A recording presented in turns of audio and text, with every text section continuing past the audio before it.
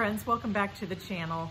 Today I want to share with you my morning routine. This is what I do every morning unless I have an early morning doctor's appointment or something prevents me. This is what I do every single morning. First, I go to the coffee pot and I get my cup of coffee in hand. Then second, I go to my office and I sit down with my Bible. And that's when I do my early morning devotions. So I just wanted to share with you a little bit about what I do. You know, the Word of God corrects us, it comforts us, it gives us guidance. It is my compass for life. When I don't know what to do, when I need guidance, I go to the Word of God. When I am on the mountaintop, when everything is going right, I go to the Word of God. Because I know I can't get complacent in my spiritual walk.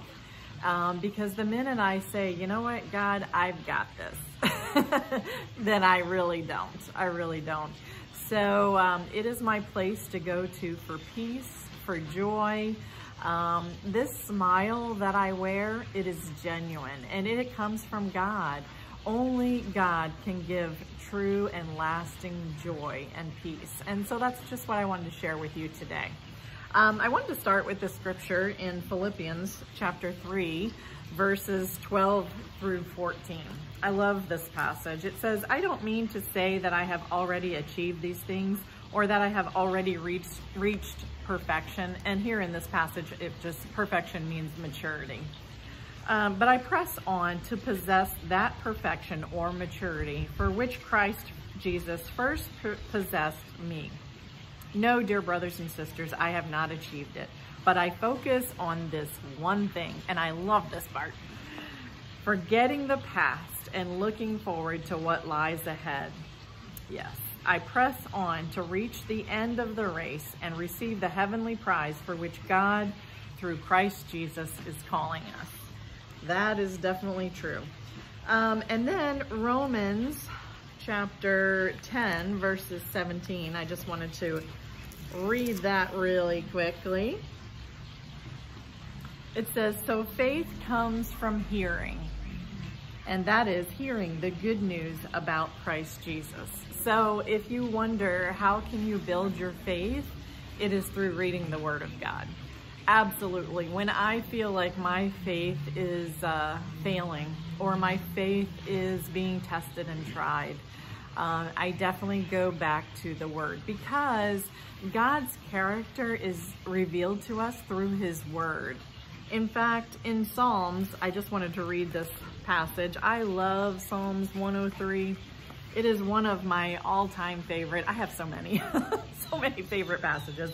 But it says, let all that I am praise the Lord. With my whole heart, I will praise His holy name.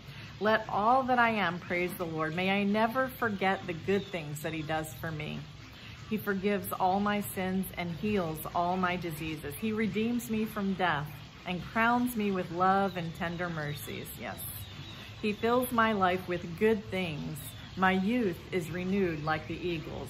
The Lord gives righteousness and justice to all who are treated unfairly. He revealed His character to Moses and His deeds to the people of Israel. The Lord is compassionate and merciful, slow to get angry and filled with unfailing love. And I love that because that passage just tells us so much about God. So if you want to know God, if you want to know His character, read His Word. It's here. It's revealed through the scriptures. And, you know, some people say, well, I want to read the Bible, but I don't understand it.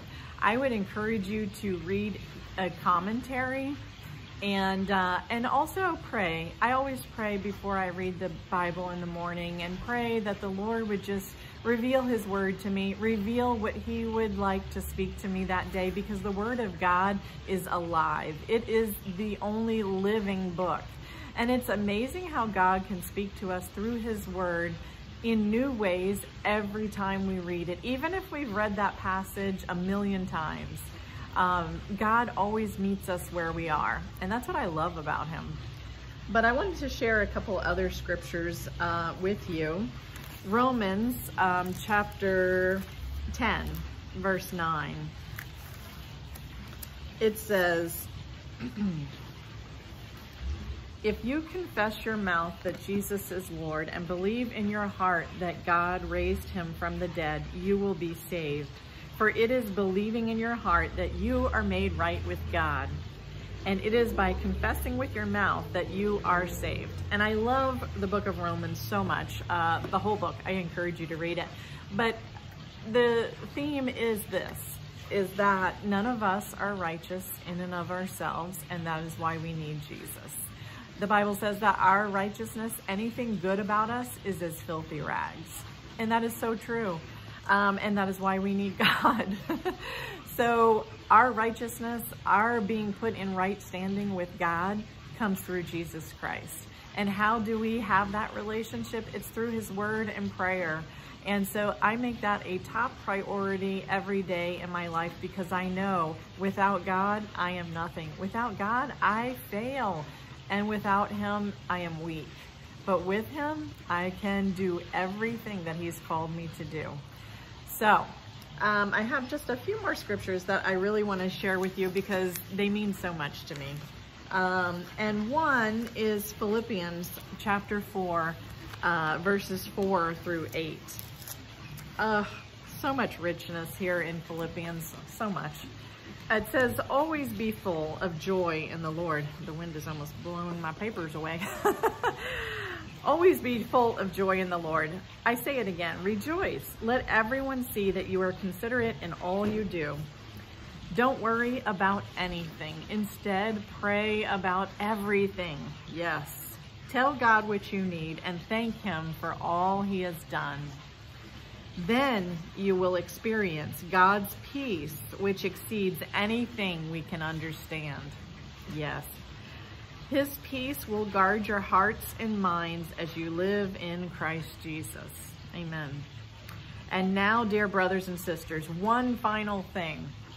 Fix your thoughts on what is true and honorable and right and pure and lovely and admirable.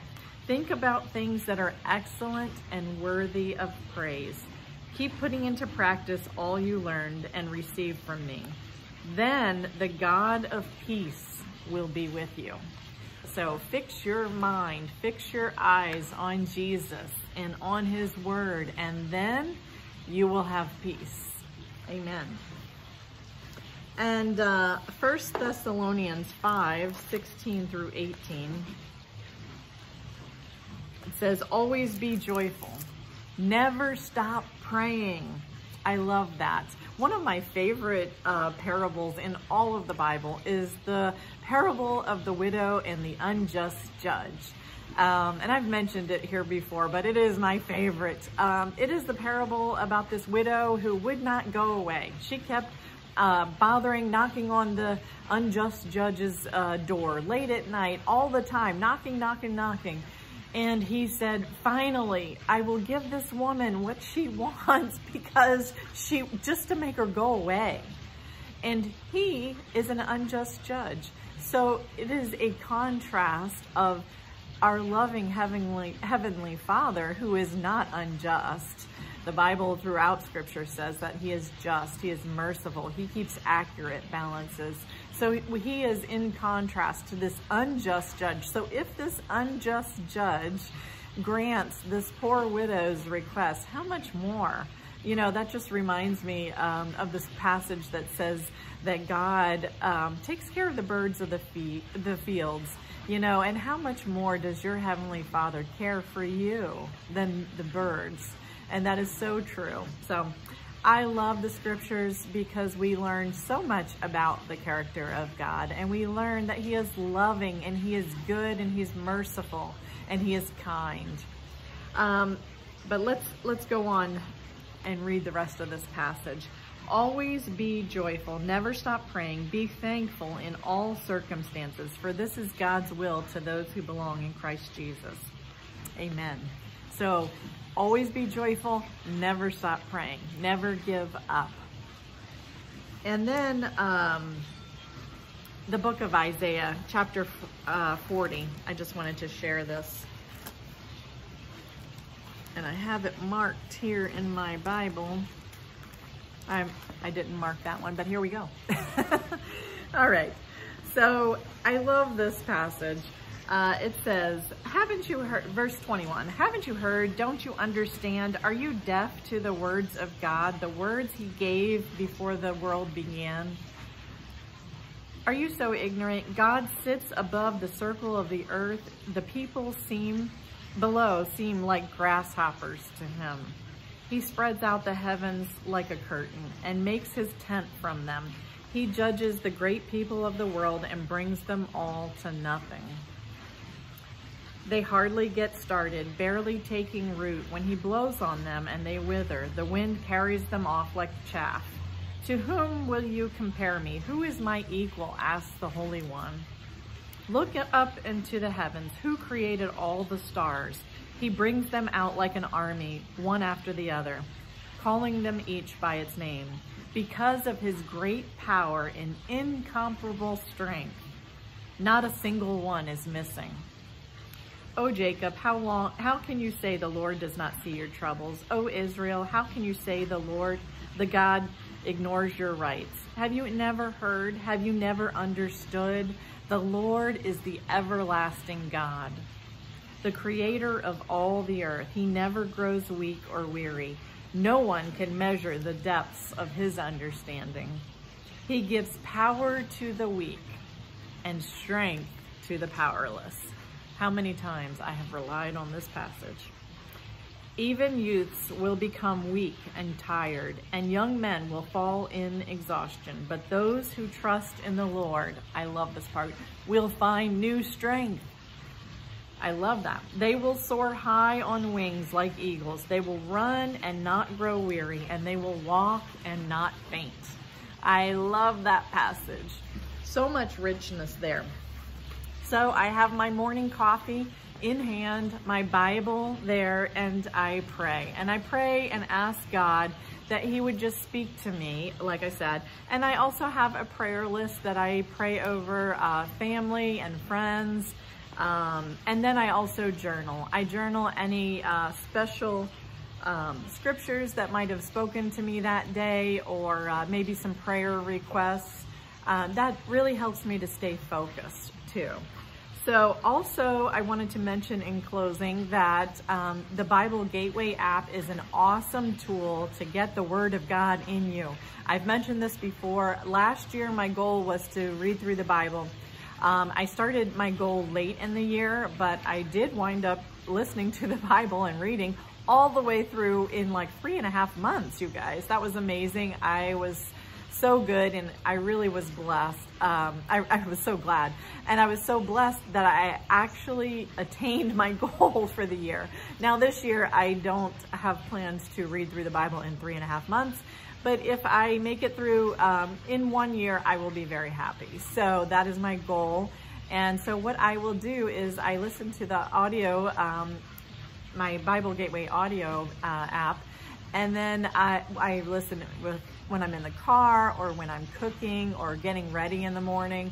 It is just a wonderful way just to get, just a few minutes of the Word of God in you at a time. Sometimes we think we have all these big goals and we reason that we don't have time to do it. But the truth is that we all have the same amount of time.